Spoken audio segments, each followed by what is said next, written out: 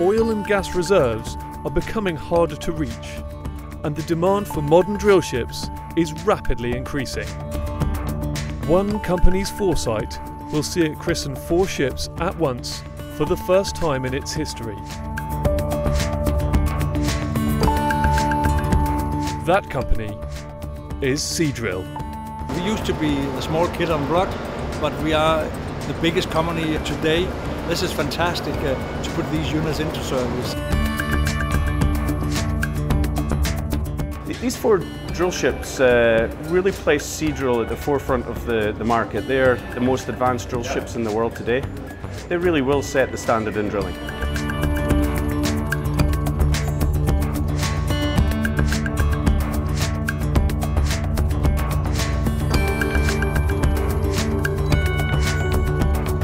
The ships have been constructed by Samsung Heavy Industries at their shipyard in Geoje, South Korea.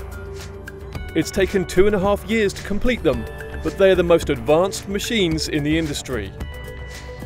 These are an evolution of the rigs that we're already operating, a little bit better technically, more capability, deeper water depth.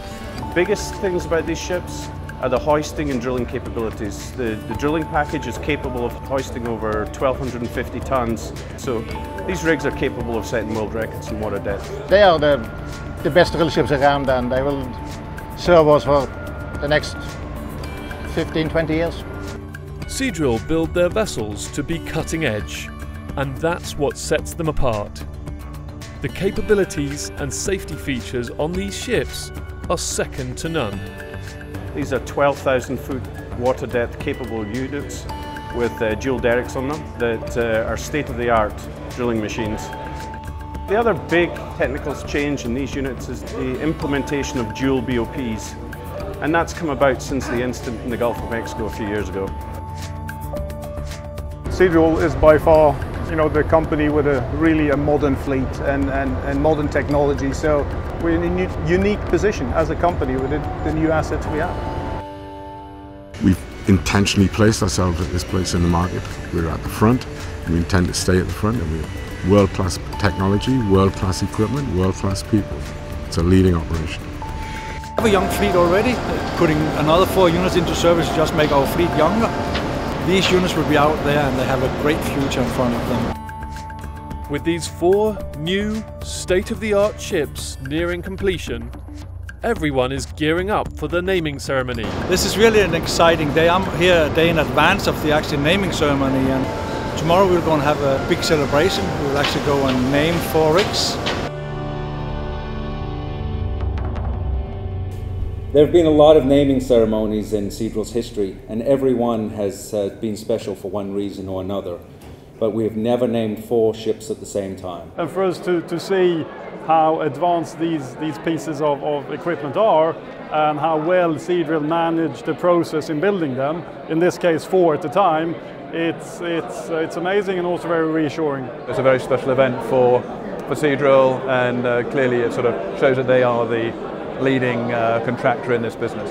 Certainly capturing the market with a very new, up-to-date fleet, and certainly a great prospect for insurers going forward. I've had the honor to be appointed to be sponsor lady of West Saturn, which I'm looking very much forward to. Being a godmother is really a privilege and an honor, and I'm very excited for tomorrow's ceremony. The time has come. Lady sponsors and representatives of both Samsung and Seadrill gather at Samsung's shipyard to christen the ships. 3, 2, 1. The West Saturn, the West Neptune, the West CArina and the West Jupiter are now ready to be deployed. The performance they've done with the rigs that have been built here at Samsung, it's top notch. So we're very encouraged and we're excited to put them to work.